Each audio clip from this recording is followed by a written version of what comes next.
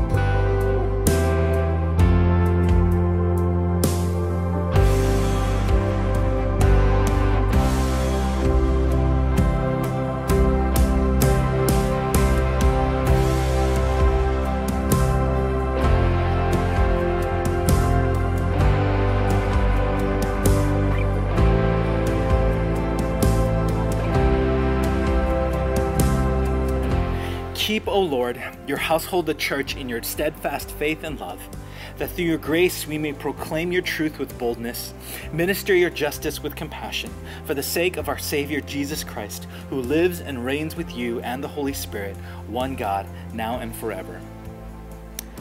Starting this week, we're going to make a change with our service with regards to our Bible readings. So rather than having them on screen, we want you to actually worship with your Bible in hand. For some of you, it's going to be your phone. That's your primary Bible now. If you have a physical Bible, we'd love for you to go ahead and grab your physical Bible right now. We'll have the references on screen, but we're not going to actually have the text on screen anymore. We want you to be able to read from your own Bible. This is for your sake, and we believe that it's good to promote a good posture of worship as we actually do our worship. So let's go ahead and prepare for that. You can go ahead and grab your Bible right now. We're going to prepare for our Bible readings.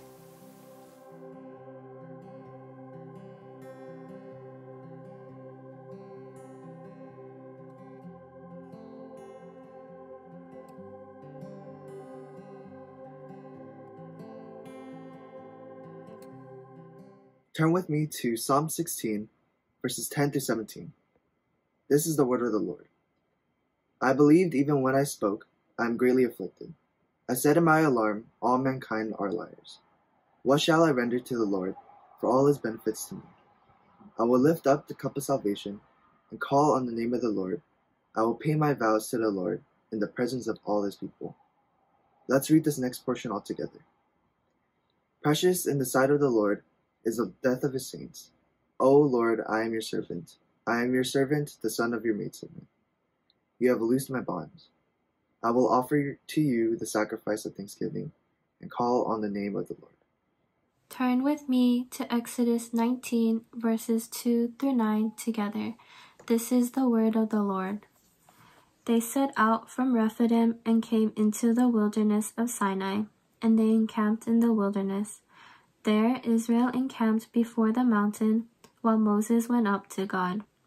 The Lord called to him out of the mountain, saying, Thus you shall say to the house of Jacob, and tell the people of Israel, You yourselves have seen what I did to the Egyptians, and how I bore you on eagle's wings, and brought you to myself. Now therefore, if you will indeed obey my voice, and keep my covenant, you shall be my treasured possession among all peoples, for all the earth is mine.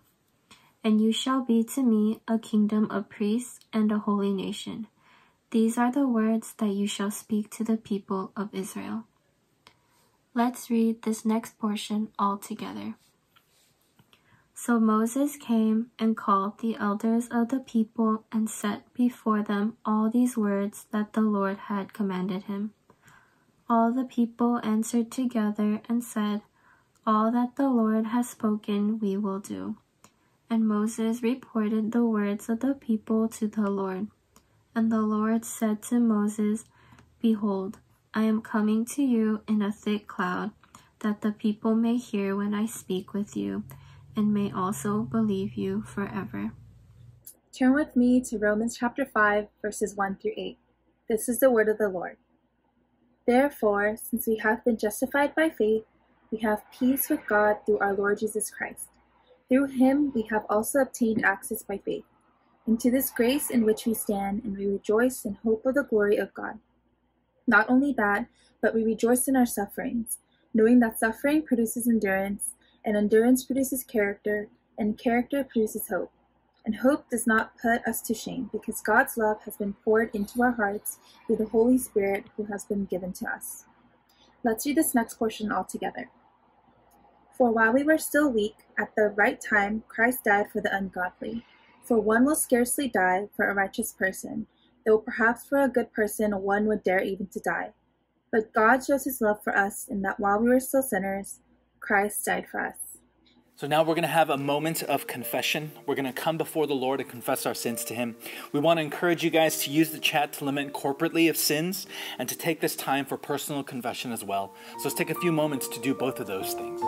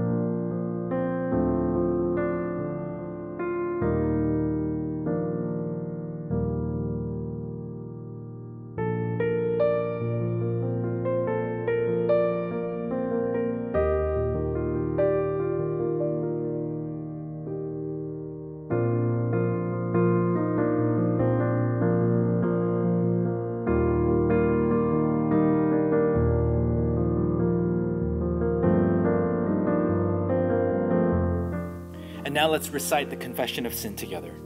Almighty and most merciful Father, we have erred and strayed from your ways like lost sheep. We have followed too much the desires of our own hearts. We have offended against your holy laws. We have not done things we should have, and we have done those things that we should not have. And apart from your grace, there is no goodness in us. O Lord, have mercy upon us. Spare all those who confess their faults. Restore all those who are repentant, according to your promises declared to all people in Christ Jesus our Lord. And grant, O most merciful Father, for his sake, that we may now live a godly, righteous, and steady life to the glory of your holy name. Amen.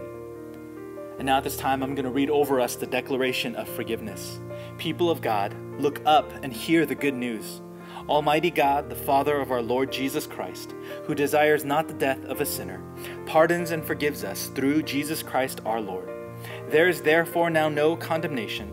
As far as the east is from the west, so far has he removed our transgressions from us, to remember our sins no more. Let's recite this next portion together. Grant to your faithful people, merciful Lord, pardon and peace, that we may be cleansed from all our sins and serve you with a humble mind through Jesus Christ our Lord. Amen. And now, with the forgiveness of sins available to us through the gospel, let's take this moment to sing before the Lord our God together.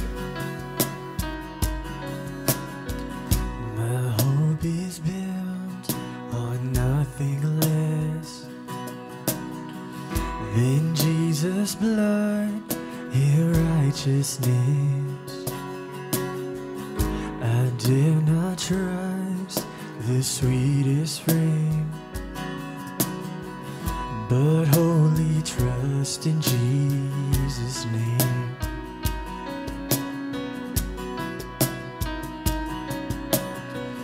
My hope is built on nothing less than Jesus' blood in righteousness.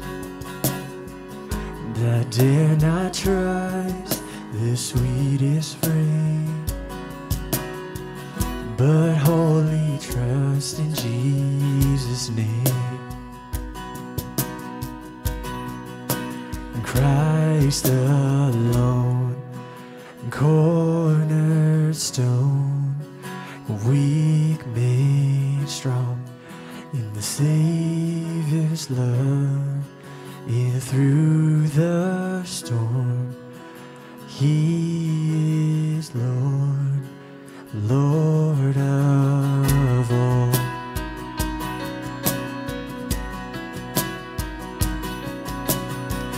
When darkness seems to hide His face,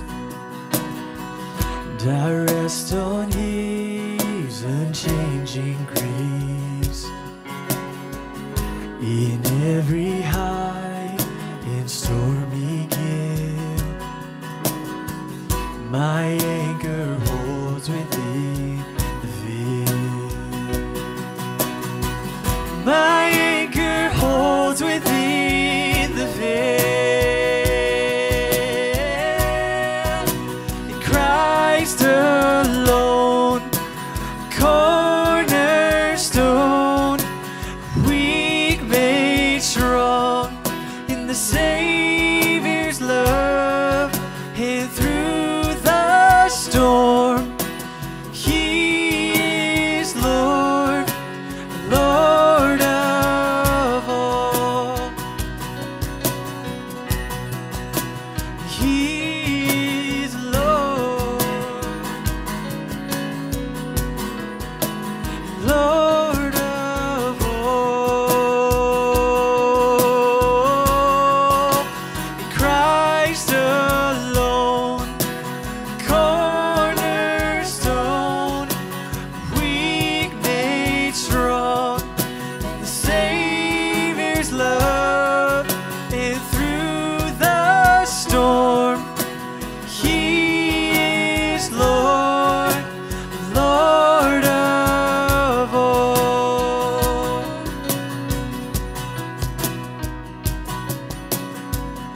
When He shall come with trumpet sound, and oh, may I then in Him be found, dressed in His righteousness alone, faultless to stand before the throne. Christ alone, cornerstone,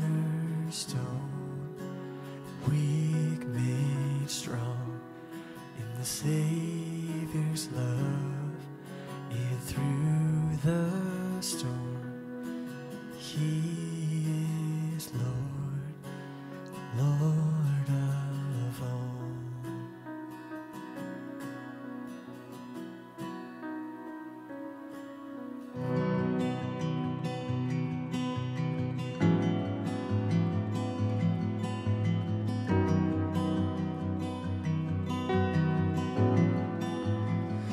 What gift of grace is Jesus, my Redeemer?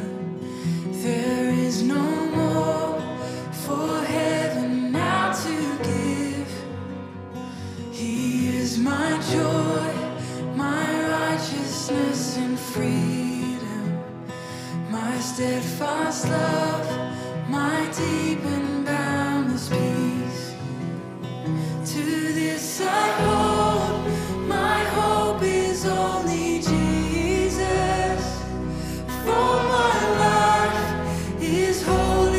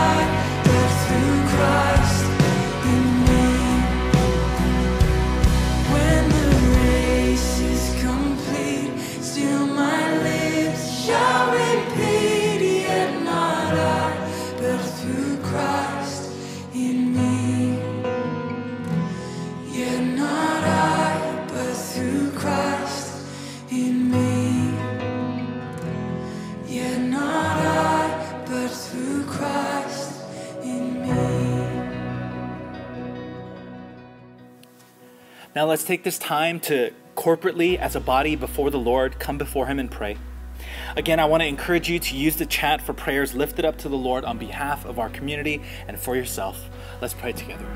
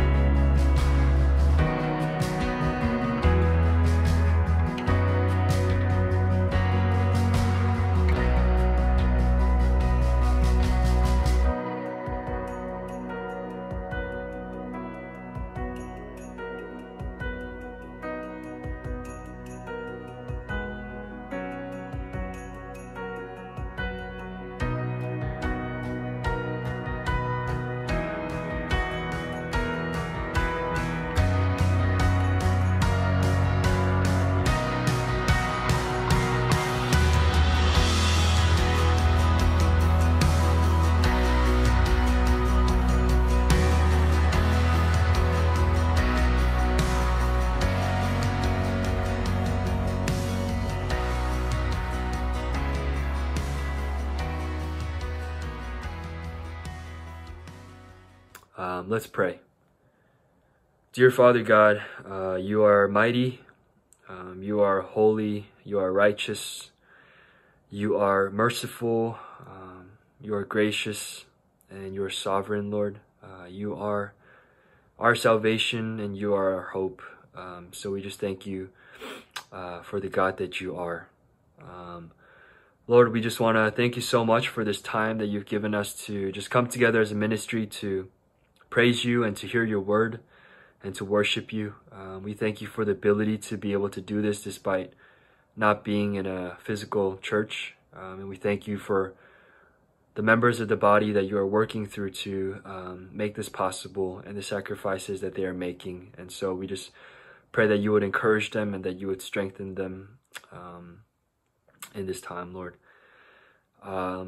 Father, we are going through some unprecedented and chaotic times. We are fearful, we are anxious, but we know that you are sovereign, that you are not swayed by these things, and that your faithfulness to us has not moved. And so I just pray that, Lord, knowing that you are sovereign over all these things and that you are working through and in these things for our good, that we would just be able to know that in our hearts as well, Lord, not just in our minds, but to have that truth speak to our hearts, to help us to turn to you, to be faithful and trust in your eternal promises, Lord. May we not turn to just temporary solutions to ease our pain or to take our minds off of the things that are present before us, but that through the gospel we would just be able to strive to make changes that aim to glorify your name and bring your kingdom closer, Father. May our eyes be set on things above, and may our hearts just be able to treasure and cherish the things that you treasure. May we be able to see this situation as you see it. And would you just grant us wisdom and discernment to make choices that really just aim to glorify you and please you, Father. Lord, we are entering almost 4 months of quarantine now, and many of us are just tired and exhausted and drained from just being stuck at home and a lot of the bad news that continues to pour in daily. I pray that your word would just bring us hope, that it will bring us comfort in these times, and just a firm foundation for us to just cling on to, Father. Lord, I just pray that we would become a ministry that strives to encourage and pray for one another, that that you would put on each one of our hearts just a desire to edify our brothers and sisters, Lord, that we would become a ministry that strives to bear one another's burdens and to pray for one another as you have called us to do. Lord, I just pray that you would continue to just work in us and to continue to just mold us in the way that you have willed us to be, Father. We just thank you so much for everything that you've done. Lord, we love you. And I pray these things in your name. Amen. And at this time, we're going to recite the Apostles' Creed together. I believe in God, the Father Almighty, maker of heaven and earth, and in Jesus Christ, his only Son, our Lord, who was conceived by the Holy Spirit, born of the Virgin Mary, suffered under Pontius Pilate, was crucified, dead, and buried. He descended to the dead. On the third day, he rose again. He ascended into heaven and is seated at the right hand of the Father, and he will come to judge the living and the dead.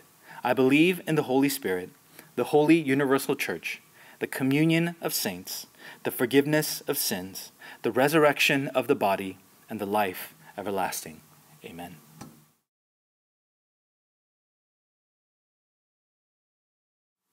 All right, so last week we talked about why it's important for us to deal with racism at the heart level first, and it's because racism is a sin. And just like any other sin, racism grows in the dark.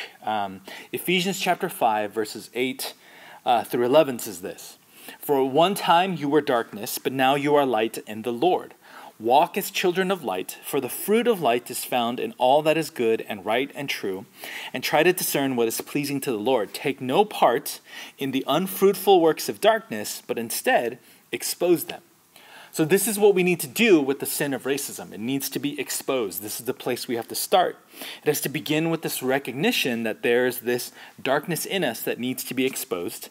And this is a part of what the quarantine has shown me, that in pursuing the Lord and being closer to him, there's so much that gets exposed in my heart. And as hard as it is, I also know that this bitter but sweet work is what the Lord has been doing through pandemic, through the lockdowns, through the quarantine, through the isolation. And I think as hard as it is, it's a beautiful work that the Lord has been doing in me. And I hope that you get a sense that that's what God's doing in you as well.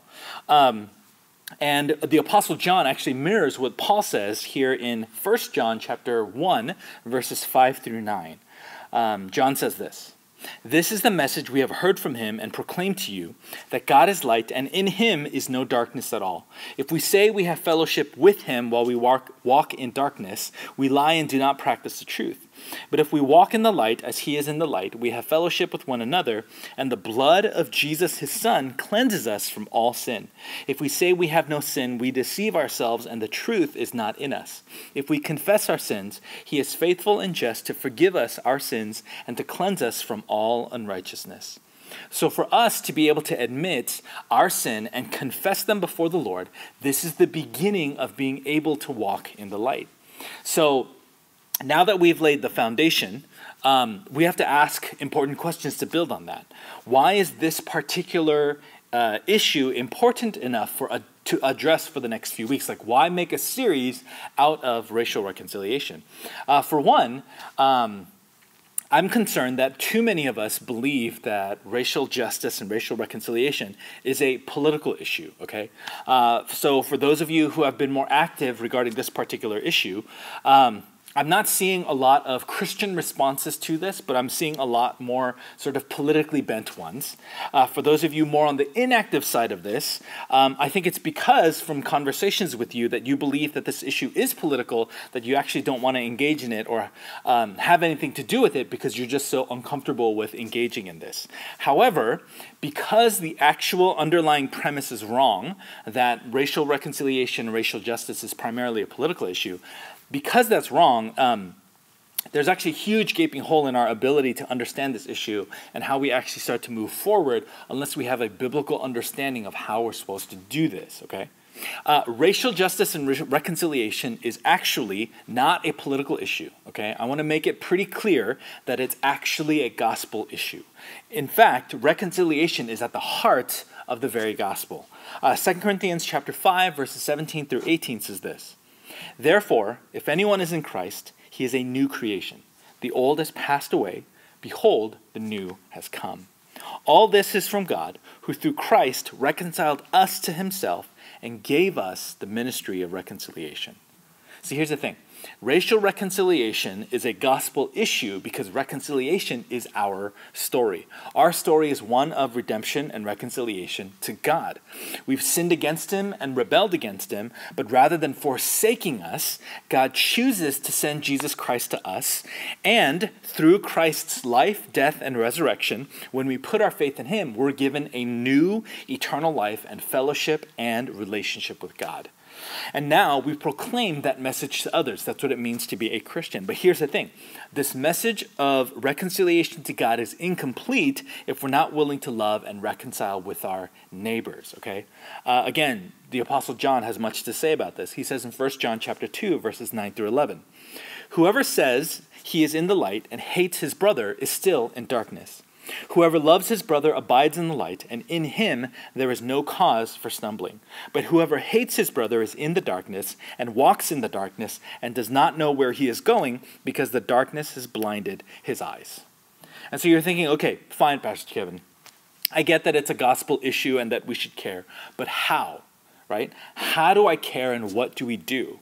And this is a great question, and this is why I think so many of us are, who are active about this issue, are so inclined towards the political side, because again, there seems to be so many things that we can do. But here's the thing. I think deeply, fundamentally from a biblical level, there is something that Jesus says about this issue from the parable of the Good Samaritan. So I want you guys to grab your Bibles because that's where we're going to be spending the bulk of the rest of our time. So we're going to turn to Luke chapter 10, and we're going to be in verses 25 through 37. Let me read the first couple verses for us. Verse 25. "And behold, a lawyer stood up to put him to the test, saying, 'Teacher, what shall I do to inherit eternal life?' He said to him, 'What is written in the law? How do you read it?' And he answered, 'You shall love the Lord your God with all your heart and with all your soul and with all your strength and with all your mind, and your neighbor as yourself.' And he said to him, 'You have answered correctly. Do this, and you will live.' So here's the scene. A lawyer wants to put Jesus to the test and asks a pretty generic question about how he can have eternal life. Jesus, as he always does, throws the question back at him, and the lawyer answers by quoting from Deuteronomy, as any other good Jewish person would have. In other words, the lawyer knows his theology. His understanding of the law is fine, and Jesus actually acknowledges this. He tells this lawyer, since you know this, you should go out and live this, and you'll be fine. But Jesus knows that this lawyer is not particularly sincere, and the next verse shows us what Jesus already knows. Look at verse 29. But he, desiring to justify himself, said to Jesus, and who is my neighbor? See, the lawyer wants to justify himself not loving people by excluding them from the definition of neighbor. So he asks Jesus who his neighbor is. And in this story, Jesus makes the clear point that loving our neighbors is not about trying to figure out who our neighbors are, but being a loving, compassionate, caring person to all people, regardless of social status or race. In other words, the lawyer is hoping that in asking this question, Jesus will show him which people deserve to be treated as a neighbor and which ones don't. But that's not what Jesus is interested in. And this is something that we have to realize is a huge temptation for us, because we're constantly trying to convince ourselves and justify ourselves that there's certain types of people that we don't have to love. There are certain types of people that we don't have to be kind to. There's certain types of people that don't deserve God's grace. And so this is an issue really not just with regards to racial reconciliation, but this is an issue with regards to us in terms of how we understand how we are to love others. So let's see what Jesus says about this in verse 30. Jesus replied, "A man who was going down from Jerusalem to Jericho, and he fell among robbers, who stripped him and beat him and departed, leaving him half dead. Now by chance a priest was going down that road, and when he saw him, he passed by on the other side. So likewise a Levite, when he came to the place and saw him, passed by on the other side." So the story is set up so that we have three people to start with. A man is journeying from Jerusalem to Jericho, and this is a road that is notorious for being dangerous. And so predictably, he's beaten and robbed, and so we have two people coming down this road that could potentially be a hero and a helper for this man, a priest and a Levite. Both of these are in the elite Jewish class, and these are people who undeniably know the law of God. They know that they should love the Lord with all their heart, soul, strength, and mind. They also know that they should love their neighbors as themselves. But what happens, right? Is this knowledge enough? So what happens is they see a man who's been obviously beaten and robbed, and yet what they do is they cross to the other side of the road. I mean, it's a dangerous road. It's hard enough for them as it is to be on this particular road. And you have to wonder what they were thinking as they saw this person who was beaten up and robbed. You know, maybe they thought that he had done something dumb to get beaten up, right? He deserved to get beaten up because he looked at somebody wrong. Or maybe he was wearing the wrong clothes, or maybe he was being too flashy. In other words, what we do is we take someone who's been a victim, and what we do is we justify them being a victim by saying they must have done something wrong. And that's what the priest and the Levite do. They justify in themselves a reason why they shouldn't help this person, and they go ahead and they cross this road. And by the way, I'm able to say that because they see this man. They see that he is bloody and beaten and needs help. And yet what they end up doing is crossing to the other side of the road. And the only way they could do that after seeing him is justifying in their hearts that they don't need to help him.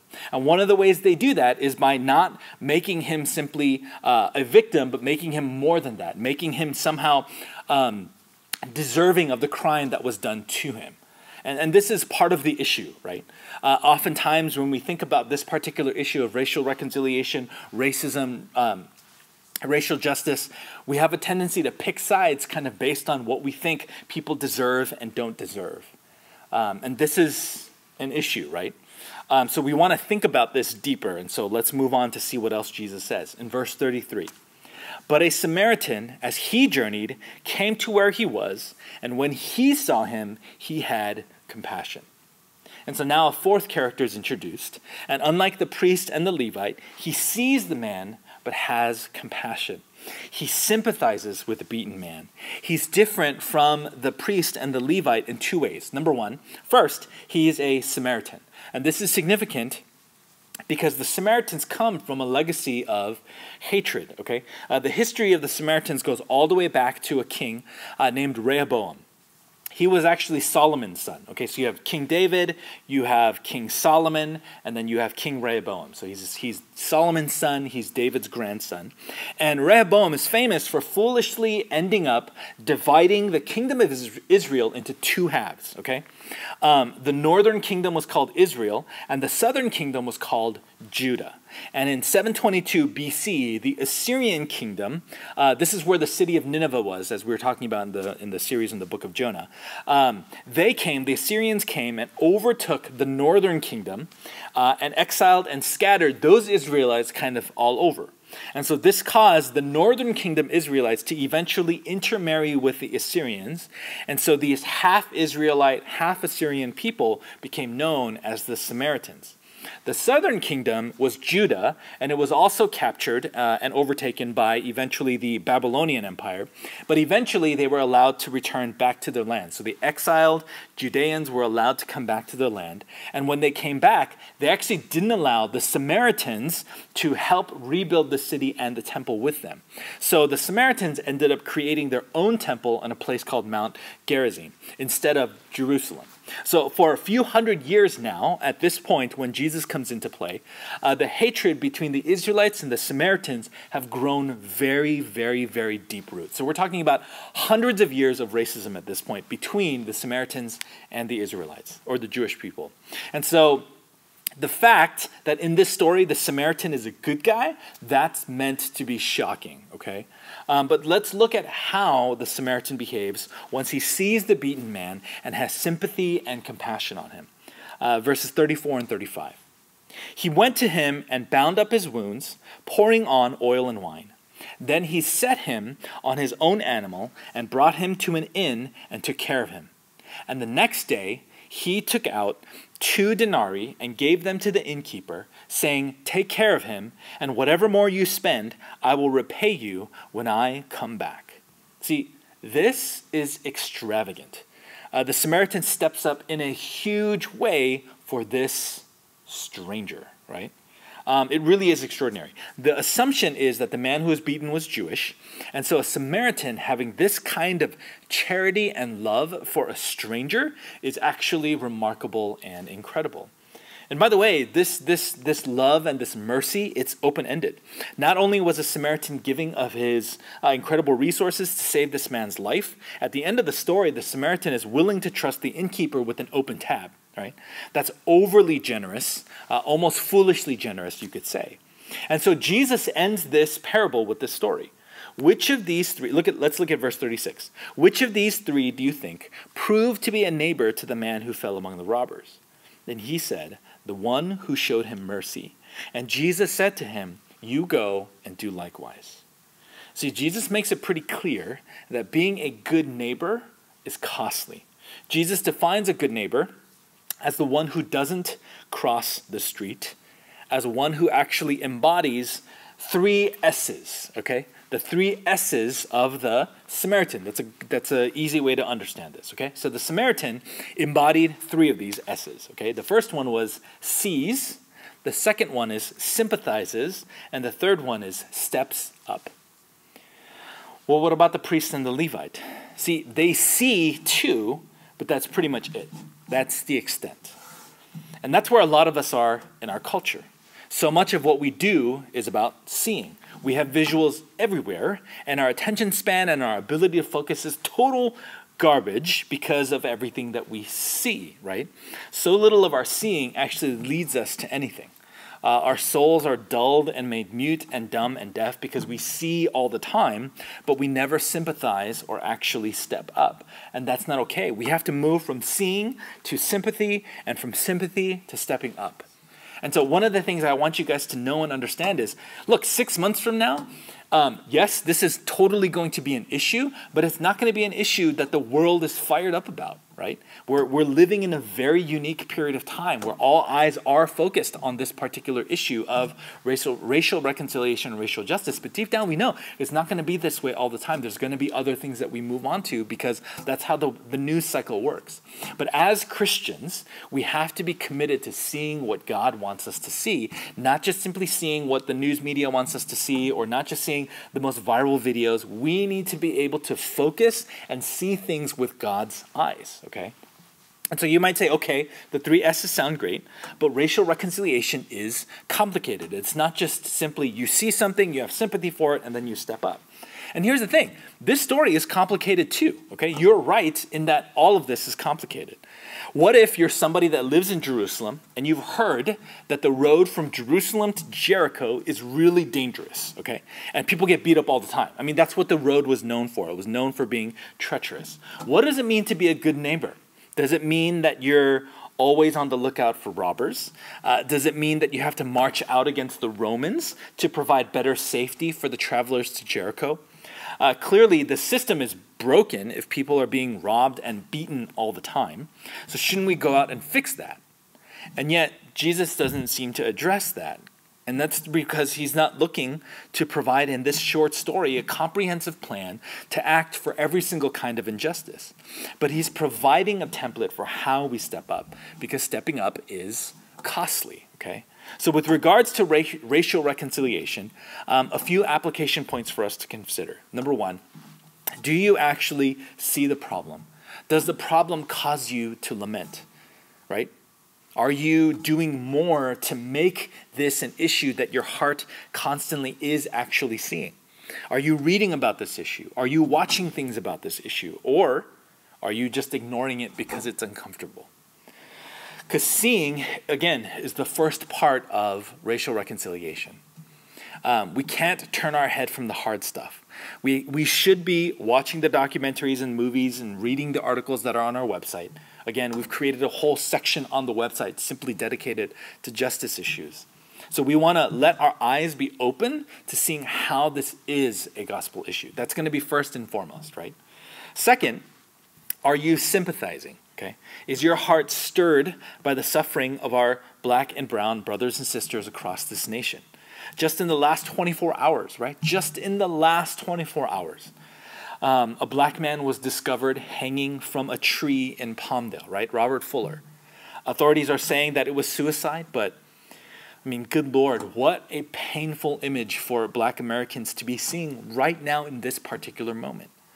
Or there was another police shooting in Atlanta in front of a Wendy's, right?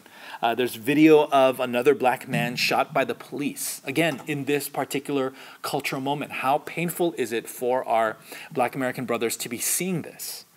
And regardless of whether or not you thought this footage was justified given the struggle and the danger of that particular situation, can we at least sympathize that this is adding to the trauma of seeing again and again that in the last few weeks, there are black men who are dying.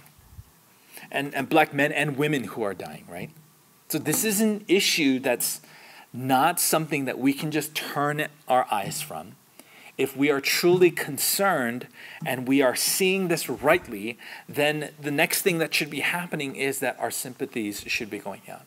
We should be lamenting. We should be grieving this. This should be breaking our hearts. And it's crucial that as Christians, if it's not, we need to do some investigating. We need to do some soul searching. We need to do some work to figure out why this doesn't seem to matter to us. What is it about the coldness of our heart that causes us not to see this for what it is? A couple years ago, there was a situation with some natural disasters that had occurred, and I made a big deal out of it with our youth ministry. I remember talking about it and making a big deal and saying this is something that we need to pray for and saying that this is something that we need to be concerned about, something that we should probably be donating money to, so that, again, this can be a cause that the people in this particular region affected by this could have some relief. And I remember one of our students just being so ticked off that I would make an entire Sunday about this particular issue when there are so many other issues in the world that we don't talk about on a regular basis.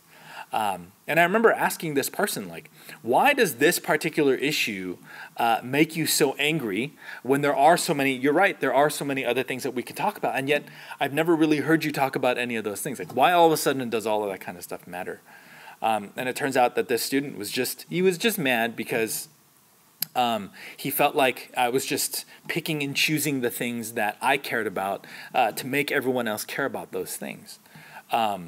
And again, I totally understand that. And maybe some of you guys feel that way about this too. Like, Pastor Kevin, why this particular issue? Why now when this isn't something that you've really talked about in the past? But again, I want you guys to see, know, and understand that, like, those are great arguments you can bring up if you don't want to care about this particular thing that I'm talking about now. And I think it's hard. I think it's hard to be faced with that, but that's what repentance is. Like I said, I've had to repent of this because I have been called to this previously. And the reason I was called to this previously was because there was something in my heart. Now, I want to be brokenhearted about every single issue, and I think as Christians, this is something that we are called to. I think this is why Jesus is called a man of sorrows, because Jesus understood that sin and evil has completely broken this world. But at the same time, we can grieve with hope, we can lament with hope, right? We don't have to feel hopeless about the situation. We don't have to feel like there's nothing we can do about this particular situation.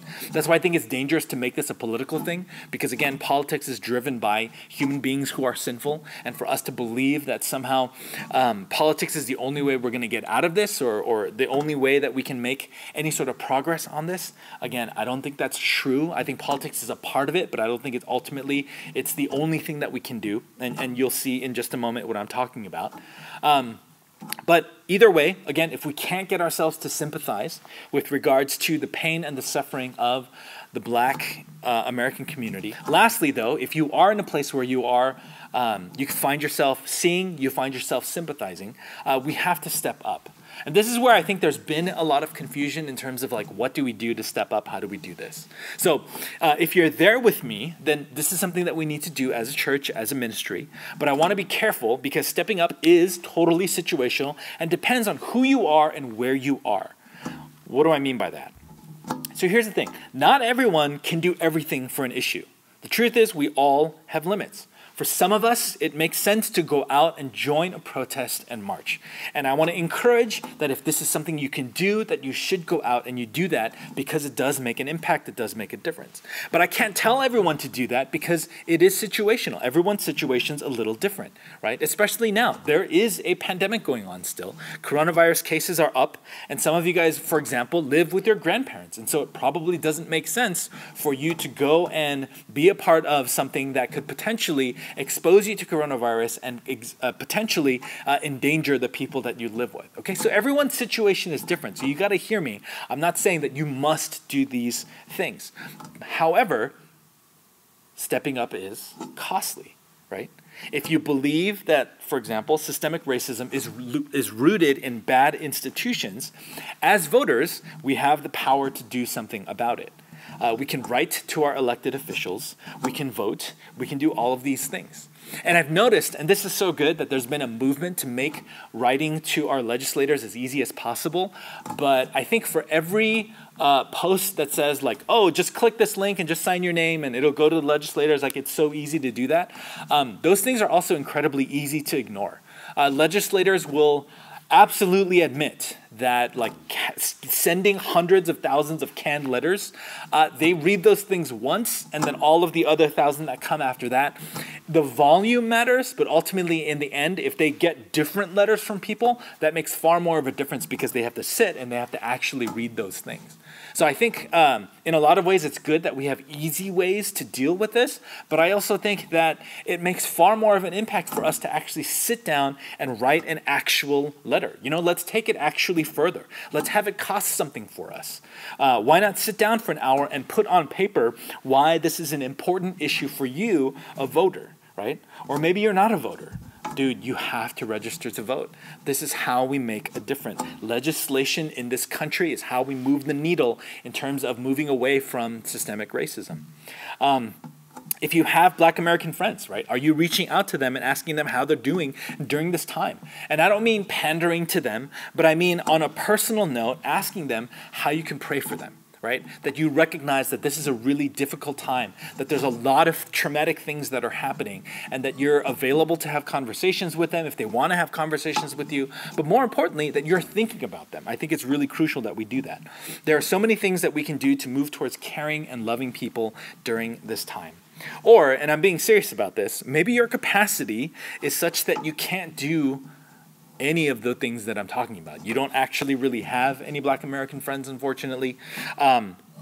Or you're just too busy. There are things in your life that you have to take care of that are more immediate to you than the cause of racial justice and racial reconciliation.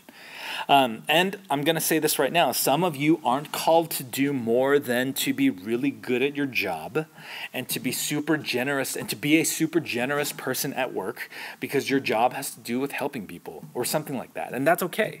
Not everything can be about not everything can be about everything all the time. Sometimes the greatest things that we can do is simply to be faithful to God in the work that He has given to us. However, you have to be paying attention to how the Holy Spirit is directing your work and your heart and your attitude, right? Because stepping up is costly, and that's the point. Our ability to do anything to help others first comes from the fact that we ourselves have been helped. So our story is that there is a treacherous road called life. And temptation and desire in the world have beaten us up and left us for dead in our sins against each other, ourselves, and God Himself. But God has sent Jesus, the true and good Samaritan, who sees us and sympathizes with us, to give us extraordinary love and grace. And in order to heal us from sin and rebellion, He would give His entire life up for us. He would take the necessary steps to revive us back to life, going all the way to give His life on the cross on Calvary, and then resurrecting to life to overcome sin and death. And this particular story is what should motivate us to act. It's what should motivate us to step up. It's what should cause us to be out there to do the things that we can to help those who need it. So yes, it's important that we get involved in the politics of this, right? That's undeniable. Systemic racism, again, it starts at the personal level and it extends all the way up to every single part of our social structures. And so it's important that we do all of those things. But it's also important that we recognize that it has to be driven by the gospel, right? If we're more interested in talking about racism and talking about solutions to racism than we are talking about the gospel and Jesus Himself, again, our priorities are a little screwed up, right? We have leaned too far to the side of pragmatics. We have leaned too far on the side that this life and this kingdom is the only one that matters. We have to be careful about that. We have to help people see that there's a hope beyond this. Because I don't know if this particular issue can be solved within our lifetime, as sad as that may sound. But I do know that this lifetime eventually ends. And what matters more than this particular lifetime is the lifetime that is to come. Now, that doesn't mean that we ignore this lifetime, right? We do everything that we can in this lifetime to make it mirror the life that is to come, right? We want to be agents of the kingdom of heaven here on this earth. But ultimately, that means that we have to have a firm understanding of the actual gospel and the gospel story itself. And so I want us, 130 members, to be promoting the gospel on social media. I want us, members of 130 Ministry, to be evangelizing to our friends, to our neighbors, and to our families through this particular issue because it is a gospel issue. Again, God cares more about this issue than we do. Jesus cares more about this issue than we do. The Holy Spirit is doing something in our country to make this an issue for those of us who have never cared about this issue previously. And I know, as complicated as it is, I know that there's been 3 big steps that the Lord has given to us to help us to understand how we move forward one step at a time. And again, the 3 S's, really simple. You see, you sympathize, and you step up. And there's so many, again, opportunities that we have. There's going to be suggestions that we have on the Justice site with regards to links in terms of how you can write to your politicians, the organizations that you can donate to. I think a lot of those lists that you guys have been seeing with regards to who you can donate to, some of those lists contain organizations that are, in fact, very anti-Christian. I want you guys to be aware of that there are organizations that you can give to that are, again, pro-anti-racism, but are also anti-Christianity because, again, there are things that we stand for that the world doesn't like. Christianity may stand for anti-racism, but at the same time, a lot of people say that Christianity is also anti-homosexual. And so because of that reason, there are conflicts with the world that are around us. So we want to make sure, again, if we're going to be sending our money to organizations, that we send them to explicitly Christian organizations that are about promoting the gospel and anti-racism at the same time. And so we have a bunch of links to that on our website as well. So I want you guys to be, again, more aware, more explicitly Christian about the way that we talk about this particular issue. It can't all be couched in politics. It has to be beyond that. It has to be more than that because, again, our witness during this time is really, really, really crucial.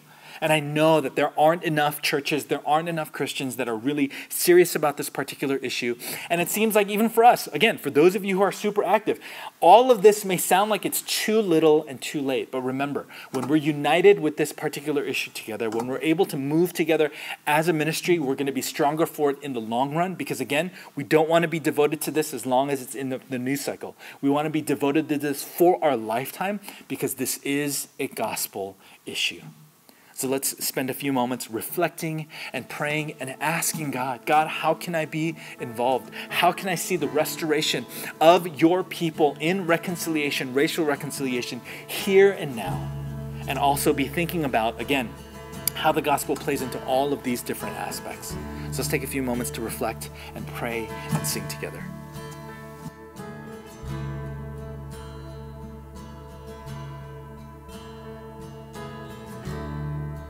Walking around these walls,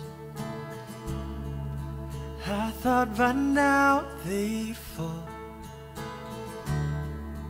but you have never failed me yet.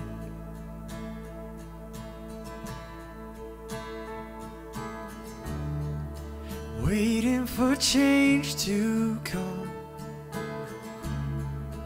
knowing the battle's won, for you have never failed me yet.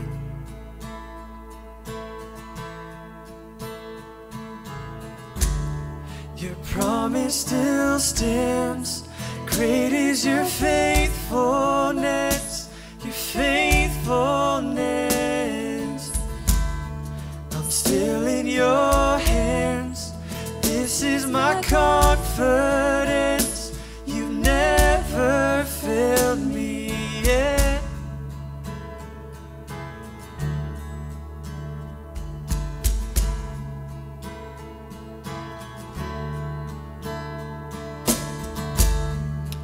I know the night won't last,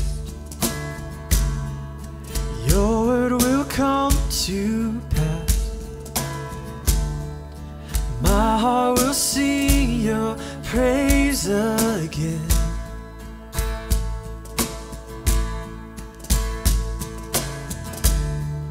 Jesus, you're still enough. Keep me within your love. My heart will sing your praise again.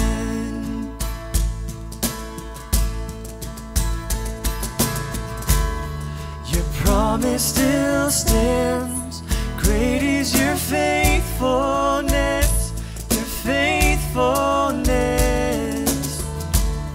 I'm still in your hands, this is my confidence, you've never failed. Your promise still stands, great is your faithfulness, your faithfulness. I'm still in your hands, this is my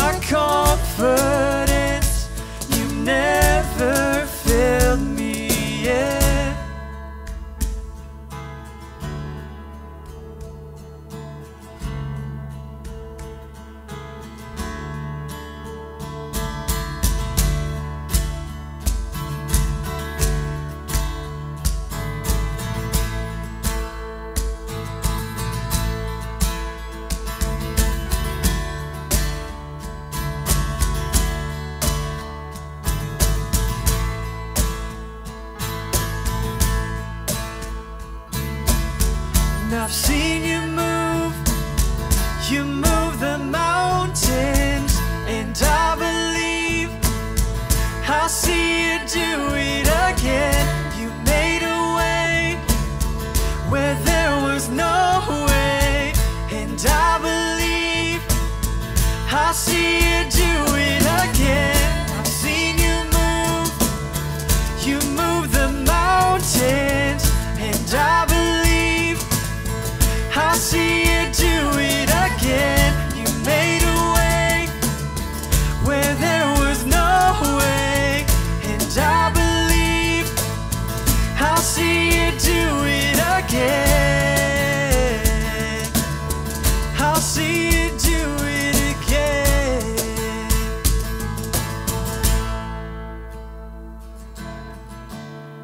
Your promise still stands. Great is your faithfulness, faithfulness. I'm still in your hands. This is my confidence. You've never failed me yet.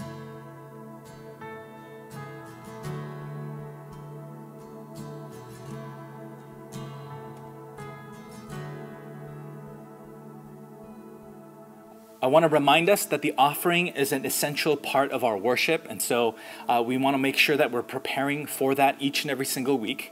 The good news is we now have an online option as well, so if you want to go to our website, you can find information on how to sign up for that and how to give to the Lord via online offering.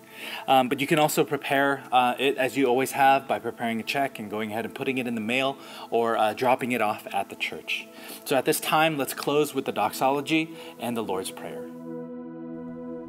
Praise God from whom all blessings flow. Praise Him, all creatures here below. Praise Him above the heavenly hosts. Praise Father, Son, and Holy Ghost. Praise God from whom all blessings flow.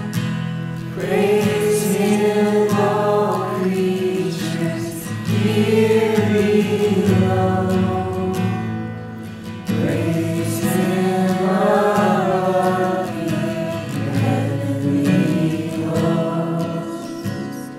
Praise Father, Son, and Holy Ghost.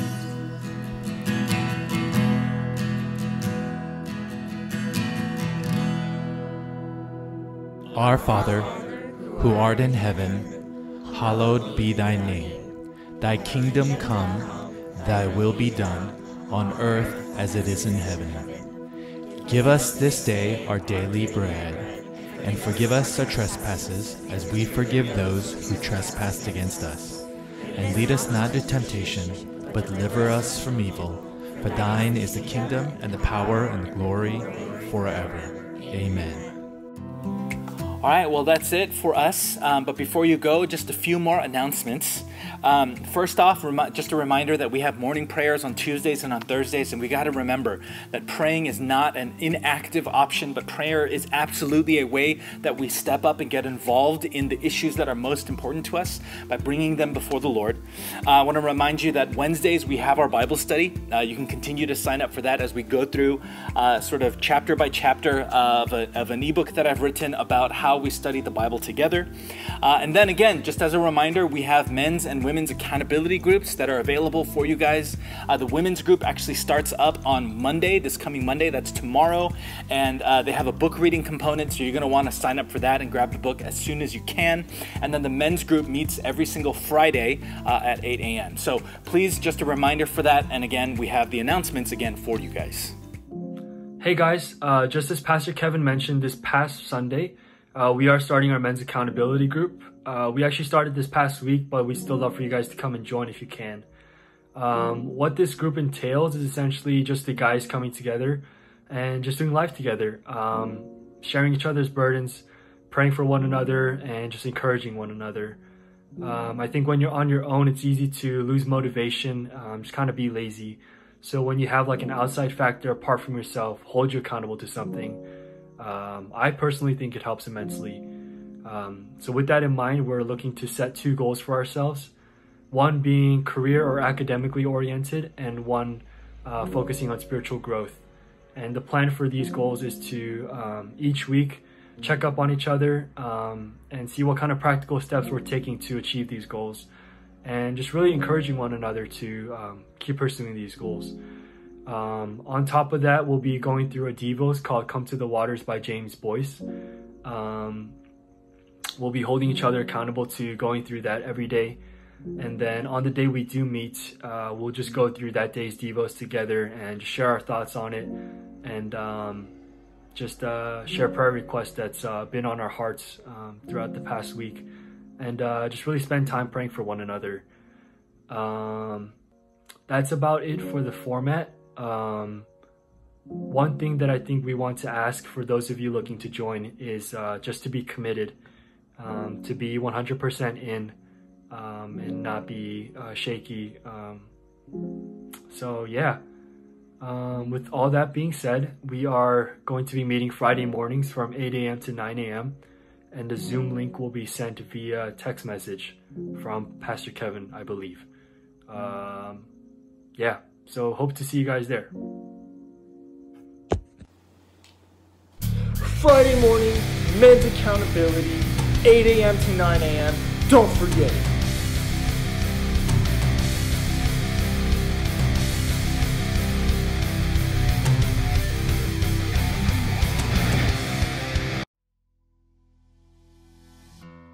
Hi guys, it's Leslie, Esther, and Grace. We're so excited to announce the beginning of our women's accountability group.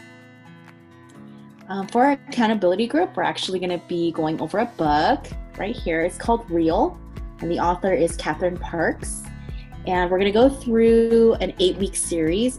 There's only 7 chapters, but it'll be an 8-week series. And we're going to start on June 15th, and it's going to be every Monday night from 7 to 8:30 p.m. So we really just want to take the time and create a space where the women in this ministry can come together, just open up, share, and be vulnerable with each other.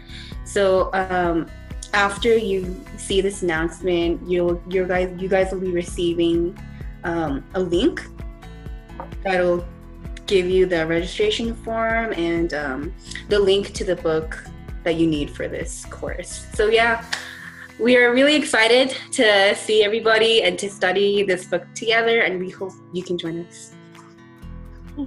Bye. All right, that's it. We'll see you guys in the Zoom conference that's going to be taking place in about 15 minutes from now. So please, please, please join us for that. We want to see your face. We want to be able to have a conversation about all of these things, to be able to spend some time together as a body together on Sunday. All right, we'll see you guys soon. Take a break, but please, please, please make sure you come back for that. The link is now in the chat. All right, we'll see you guys soon. Thanks. Bye.